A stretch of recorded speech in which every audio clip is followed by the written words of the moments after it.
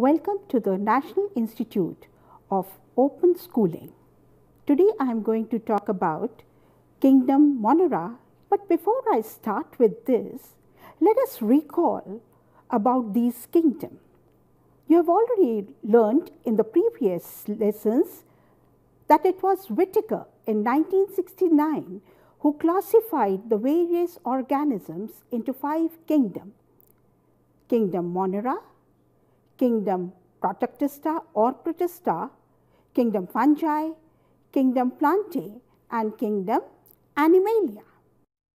And he did this because there are diversified organisms which are found on this beautiful planet Earth. So in order to differentiate each one of them, he grouped them into certain groups depending upon their similarities and differences. The monerans were the first organisms that came on this earth.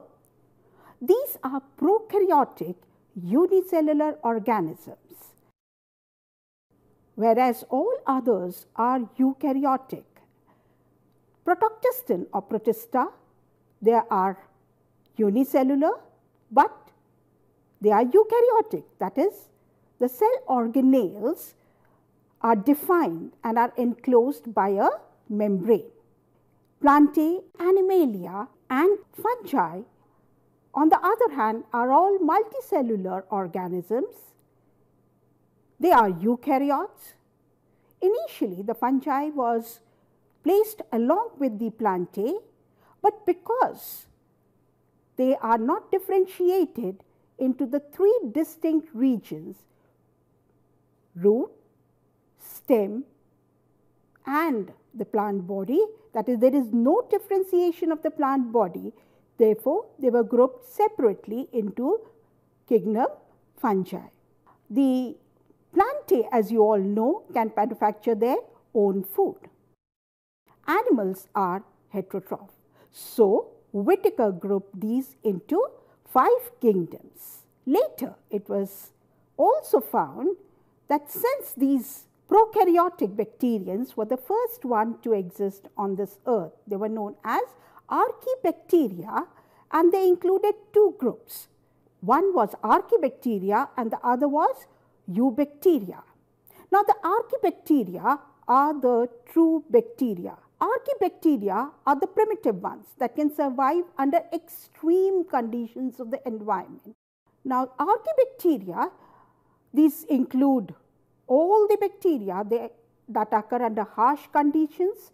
For example, methogenic bacteria, they live in the sewage.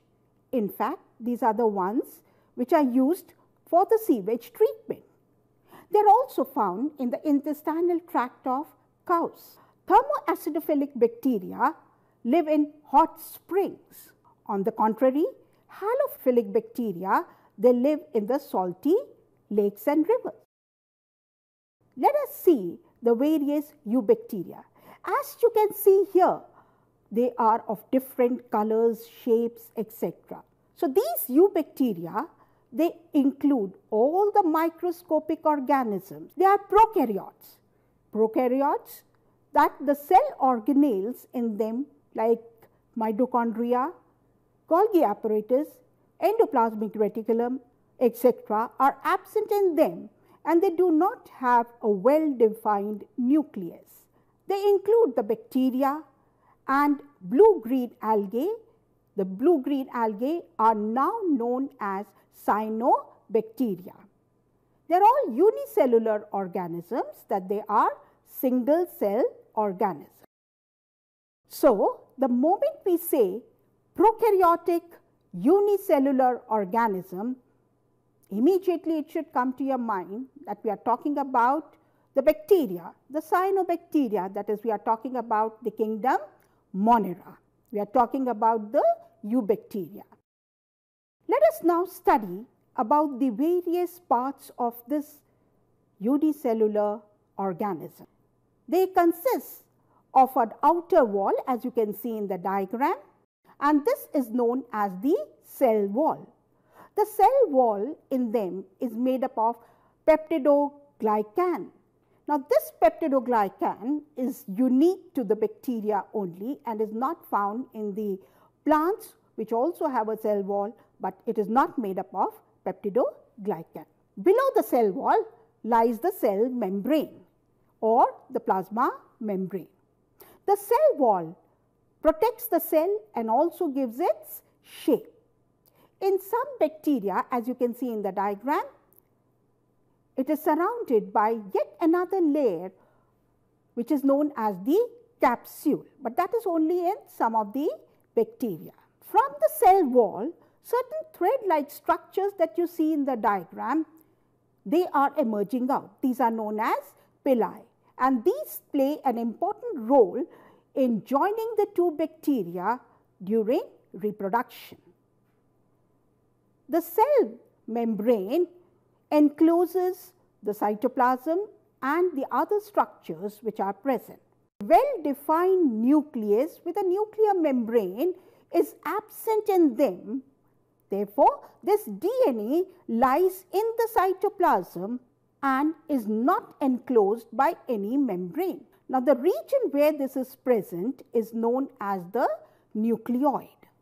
This plasmid also reproduces along with the DNA, the other DNA, but it contains genes for antibiotic resistance and other sex factors, and therefore is beneficial for the bacteria where it is present. You can see here in the diagram that a long thread-like structure is present which is much thicker than the pili that I have just told you. This is known as flagella. These flagella make the bacteria move about freely. The cell organelles are absent in these prokaryotic organisms, except that they contain ribosomes which are required for protein synthesis. Dear learners, now you can do a little activity which will make you confident and will make you realize that you have understood the concept of a prokaryotic organism. You can take a thermocol or you can take a cardboard, and with the help of plasticine, you can make a bacterial cell. You can use the various threads of different colors and thickness to show the pili and the flagella. So, if the mitochondria is absent in them, then how does the cellular respiration takes place in these prokaryotic organisms? Now, this cellular respiration takes place in certain organelles which are known as mesosomes. You can see these mesosomes here in the figure as internal extensions of the plasma membrane. So, the cellular respiration takes place in these mesosomes in the absence of the mitochondria. The respiration otherwise is both anaerobic as well as aerobic. Reproduction too in these monerans are both by asexual method as well as sexual method. As you can see in the figure, the asexual method of reproduction takes place by binary fission. The DNA, as you can see here, replicates first, and as the DNA is replicating, the bacteria cell starts growing and enlarges in size. And once the DNA replication is complete, the two DNA moves to the two opposite poles of the bacterial cell. A constriction, as you can see in the diagram, appears in the middle and deepens, and finally it results in the formation of two bacterial cells which separate from each other. Each one is a daughter bacterial cell which has its own DNA and it's capable of independent existence. Sexual reproduction also takes place in bacteria. As you can see here, there are two bacteria. One of them is known as F plus bacteria and the other one is known as F minus bacteria. The F plus bacteria contains a F factor which is responsible for the sexual reproduction, and this is the one which will give the DNA to the other bacteria which is the F minus bacteria. The donor bacteria carries a DNA sequence called the fertility factor or the F factor. Typically, The genetic material is in the form of a plasmid or a smaller piece of DNA. The F factor in the cell allows this bacteria to produce a pili. As you can see in this figure, the pili which is given out from the bacteria that contains the F factor would form a protoplasmic bridge between the two bacteria. Plasmid is nicked and a single strand of DNA is transferred to the recipient bacteria, the bacteria that did not contain the F factor. Both cells then synthesize a complementary strand to produce a double-stranded circular plasmid. Both the bacterial cells are viable donors now. The genetic material transferred during conjugation provides some genetic advantage to the recipient, antibiotic resistant genes, sex factors, etc., and therefore is more advantageous than the one which is devoid of it. You can list out the differences between the asexual and sexual mode of reproduction on a chart paper, or you could also make the various steps of the asexual and sexual mode of reproduction with the help of plasticine, as you have done earlier on. Do you know how curd is said? Well, you would say that a small amount of curd is added to the milk, warm milk that is, and then left aside for a couple of hours depending upon the temperature, and the curd is set. But what is the scientific basis of it? It's basically the lactobacillus which is present, which at a particular temperature converts the milk into curd. So you see the advantage of this bacteria. At some point or the other, we all have taken antibiotics as prescribed by the doctor, because when we are not well, the doctor prescribes us antibiotic depending upon the disease.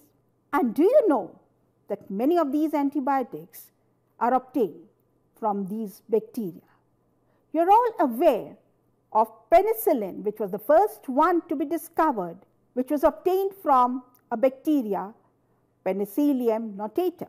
We should not forget that many of them are harmful also and can cause various diseases that are typhoid. You know that it is caused by typhi bacteria, cholera by Vibrio cholerae, tetanus, diphtheria, tuberculosis. These are all caused by the various bacteria.